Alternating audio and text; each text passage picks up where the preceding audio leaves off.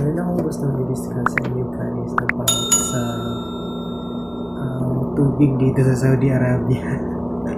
Kasi napapansin ko yung tubig dito sa yung outlet ng tubig dito sa CR or sa Greek dito sa camp namin, nagkakaroon siya ng parang stalactite or stalagmite, parang ganun. So I'm wondering ba't naggaganyan, para siyang asin. So is it safe kaya to drink this one, or baka, di ba? Kapag katagalan ng paggamit nito, kasi iniinom din yun eh. Yun ang ginagamit panghugas ng pagkain, hugas ng gulay, or bili ka ng isda.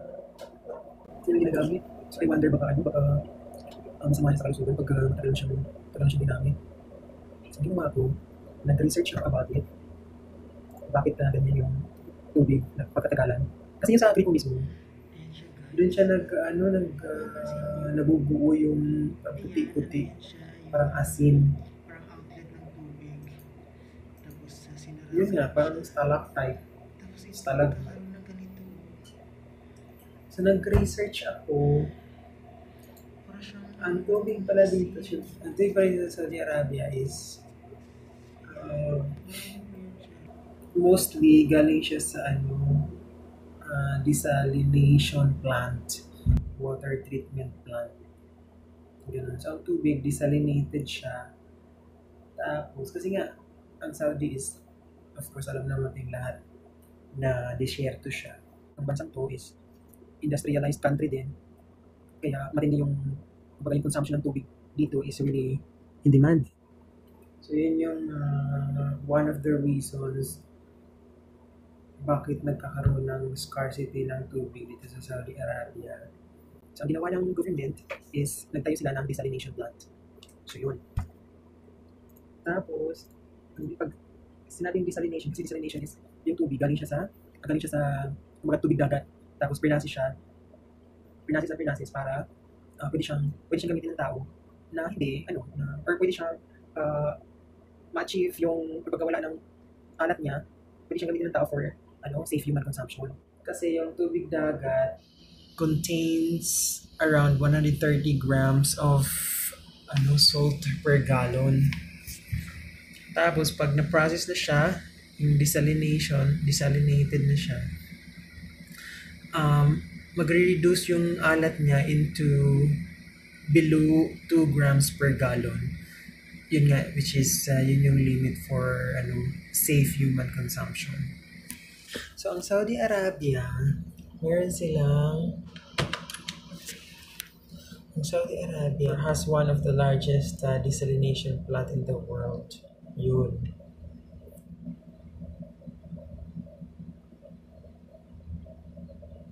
See?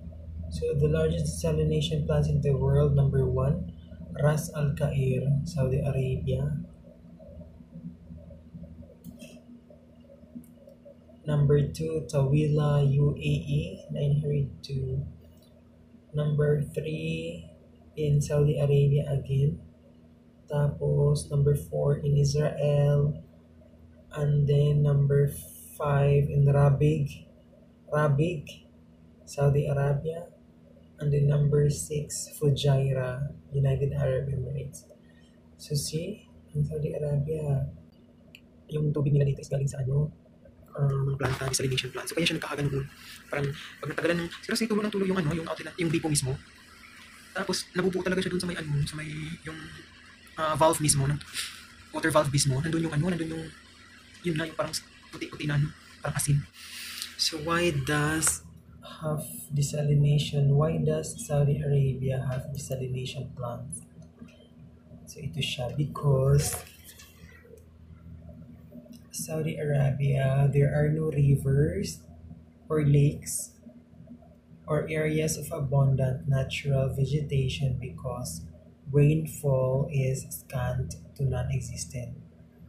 Over the centuries, through oases and then desalination plants, the Saudi people have found enough water to support their daily lives.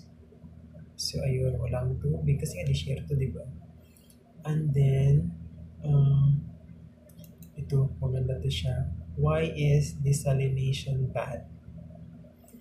Their costs of desalination are not just monetary but environmental as well. Sea life can get sucked into desalination plants.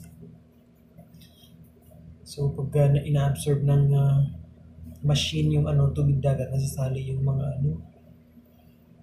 mga sea creatures like small baby fish and plankton, upsetting the food chain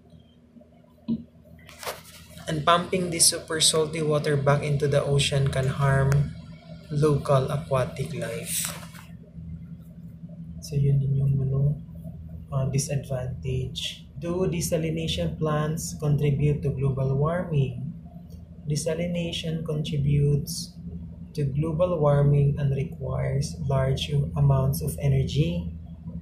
Emissions created by desalination plants contribute to climate change, a leading factor of the droughts and water shortages the process is intended to mitigate.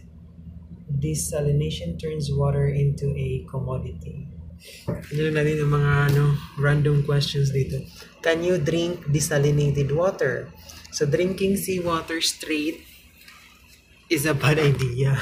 Siyempre, napakaalat nun eh. Because your body must expel the salt by urinating more water than it actually gains. Seawater contains roughly 130 grams of salt per gallon. Tapos pag na-desalinate na siya, it can reduce salt levels to below 2 grams per gallon, which is the limit for safe human consumption. So, so 2 grams yung per gallon yung Paano kaya itong mga yung mga ganito, mga bottled water? Galing din kaya ito sa desalination plant? Cause I've been counting the days and I'm calling up to say I'm coming home to you. I'm coming home to you. I'm coming home to you. You're so happy today. It's more of an advice to myself yung ginagawa.